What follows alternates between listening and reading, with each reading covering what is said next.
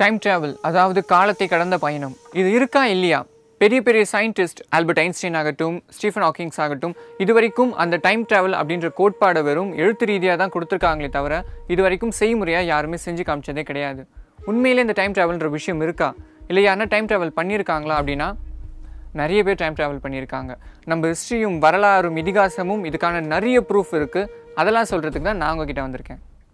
இதில் முதல் பார்த்தீங்கன்னா மகாபாரதத்தில் இருக்க டைம் டிராவல் தான். இதில் என்ன அப்படின்னு பார்க்கும்போது மன்னன் காக்குடுமி அவளுடைய மகள் பார்த்தீங்கன்னா ரேவதி வந்து உலகத்திலே ரொம்ப அழகான பெண்ணாம். அவனுக்கு மணமகன் வந்து பூமியிலே கிடையாது அப்படின்னு சொல்லிட்டு பிரம்மலோகத்துக்கு போகிறாரு மன்னர். அங்கே போகும்போது பிரம்மர் பார்த்தீங்கன்னா இசை நிகழ்ச்சியில் ரொம்ப பிஸியாக இருக்கார். அதனால் மன்னர் காத்திருக்க வேண்டியது வருது. உடனே ஒரு 20 நிமிஷம் கழித்து பிரம்மனை போய் சந்திக்கும் போது பிரம்மர் சிரிக்கிறாராம். நீ இங்கே வந்து பார்க்க வந்த இந்த டைம் பூமியில் 27 சதுர்யுகங்கள் முடிஞ்சிருச்சு. அதாவது கிட்டத்தட்ட 116 கோடி வருஷங்கள் பூமியில் முடிஞ்சு போச்சு அப்படின்னு சொன்னோடனே மன்னருக்கு ஆச்சரியமாயிடுச்சு. சரி, நான் யாரை தான் என் பொண்ணுக்கு கல்யாணம் பண்ணி கொடுக்கறது அப்படின்னு கேட்கும்போது பூமிக்கு போ, அங்கே கிருஷ்ணரோட அண்ணன் வந்து பலராமன் இருப்பார், அவருக்கு கல்யாணம் பண்ணி கொடு அப்படின்னு சொன்னாராம். இவரும் பூமிக்கு வரும்போது பார்த்தீங்கன்னா பலராமனை விட ரேவதி 7 அடி உயரமா.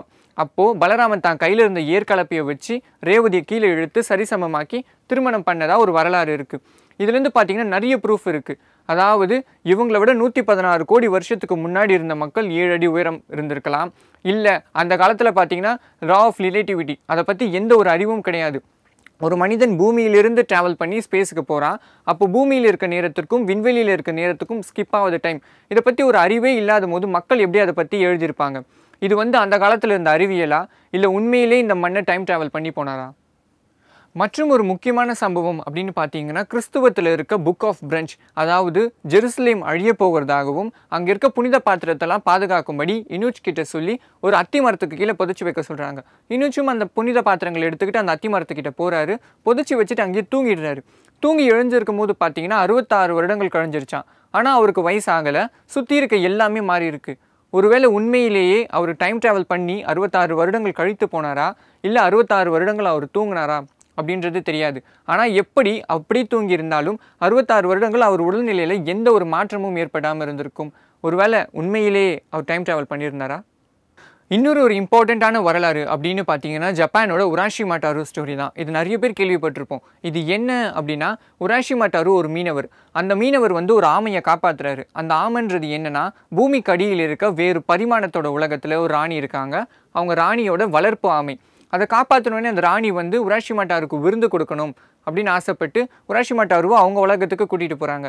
ஸோ அப்படி போயிட்டு மறுபடியும் இந்த உலகத்துக்கு வரும்போது பார்த்தீங்கன்னா 3 நாள் அந்த உலகத்தில் கழிச்ச உராஷிமா டாரோவுக்கு நம்ம பூமியில் 300 வருடங்கள் கழிஞ்சு போச்சான். அதாவது வேறு ஒரு டைமென்ஷனுக்கு ட்ராவல் பண்ணதுனால பூமியில் இருக்க டைமுக்கும் அந்த டைமென்ஷனில் இருக்க டைமுக்கும் வந்து நிறைய டைம் வேரியஸ் ஆச்சு அப்படின்ட்டு இதுலேயும் டைம் ட்ராவல் பற்றி சொல்லியிருக்காங்க.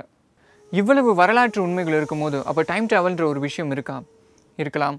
ஆல்பர்ட் ஐன்ஸ்டைன் ஆகட்டும், ஸ்டீஃபன் ஹாக்கிங்ஸ் ஆகட்டும், அவங்களும் ஒத்துக்கிட்டு இருக்காங்க. ஆனால் அவங்க வைக்கும் ஒரே கேள்வி, டைம் ட்ராவல் இன்றைக்கோ ஒரு நாள் உண்மைனா ஏன் ஃப்யூச்சர்லேருந்து மக்கள் நம்மளை இன்னும் வந்து பார்க்கல அப்படின்றதான்.